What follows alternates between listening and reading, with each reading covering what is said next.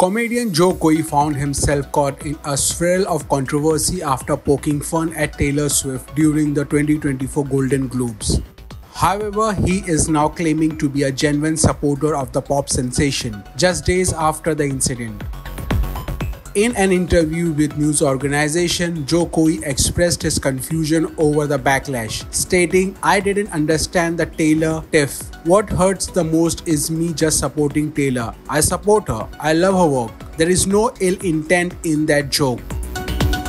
During his Golden Globes opening monologue, Coy made a wisecrack about Swift, comparing the number of camera shots at the awards to those during NFL games. The attempt at humor fell flat, prompting a quick apology from the comedian. Despite the apology, Swift's reaction was evident as she gave him a disapproving look while sipping her drink.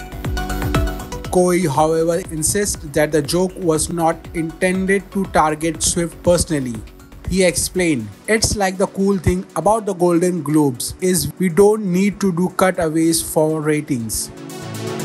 In a prior comment to online portal, Joe Coy mentioned finding NFL cutaways of Taylor Swift cute, emphasizing that the comment was not meant to be malicious.